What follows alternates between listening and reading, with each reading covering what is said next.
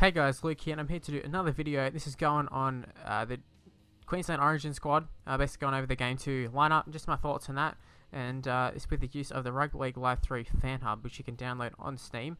So I went through and I did the same as what I did for New South Wales and that, added the players in that I needed to add. There's a few people who weren't in there. I think it was sort of based off like Game 3 from last year, although like Will Chambers, oh no, don't worry, he played last year.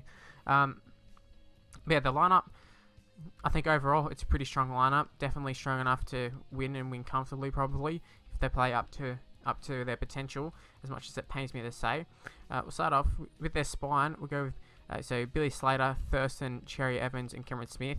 Now, 3 of the 4 are very good in Origin. Cherry Evans, I think thus far hasn't been particularly impressive in that player model. Looks so funny, but obviously, there's a lot of hate on him, even from a lot of Queenslanders, saying, you know, they don't want him playing in that.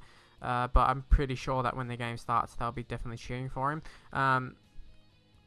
In saying that, though, Cherry Evans, like I said before, when he's been picked at halfback, hasn't been impressive at all, in my opinion. I mean, it could change. It could definitely change, for sure. But, I mean, he could come out and just destroy New South Wales. It's definitely capable of doing it if he plays like he does at club level sometimes. But yeah, like I said, thus far, State of Origin level hasn't really played that well. Probably just, I don't know, it's hard to just fill in. I mean, he hasn't played too many games as a starting halfback. I think maybe like one probably.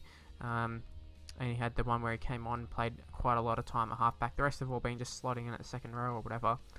I think the back line, very strong. Inglis, I've seen that they're going to be like throwing him on the wing and sort of throwing him around everywhere. Probably a good move because Josh Morris has him like locked down every single game. So maybe just try and get him away from Josh Morris, put him up against Jennings possibly. I don't know. Swap him sides because like Hodges is good, but like Hodges up against Morris, like it doesn't really change too many things. Hodges doesn't really break open games.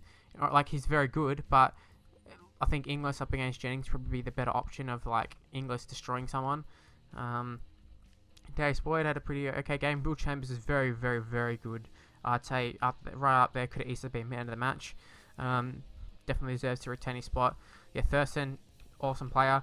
Matt Scott, Myles, I think Queensland forward pack actually surprised me. I was expecting New South Wales pack to sort of just roll them, to be totally honest with you. I don't really know why I expected that in hindsight, but for some reason I did. And I think the bench is actually quite good. Gillett, pretty versatile. He's a pretty strong player. Lillyman, pretty good player. Josh McGuire, pretty good. And Michael Morgan had a pretty solid debut without being spectacular. I mean, how can you?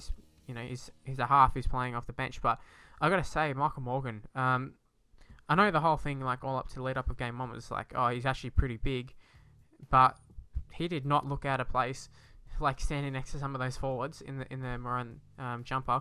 We'll have to say that. Guerra, I think he's a really good Origin player. I think he's a really good player. Thaiday always steps up for Origin. You can always rely on Thaiday for Origin games.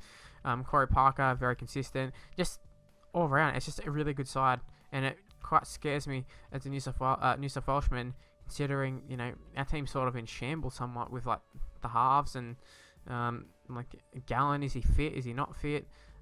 It's it's a hard one to judge. I know the whole thing is like the aging, and I do believe they are aging. Like I don't think the Queensland side's as good as what it was years ago, which, I mean, it was a very good side years ago, but I still think they're more than capable of doing the job on New South Wales 3-0 if like really comes down to it. Although I really don't want to talk too negative in New South Wales because I really want them to win.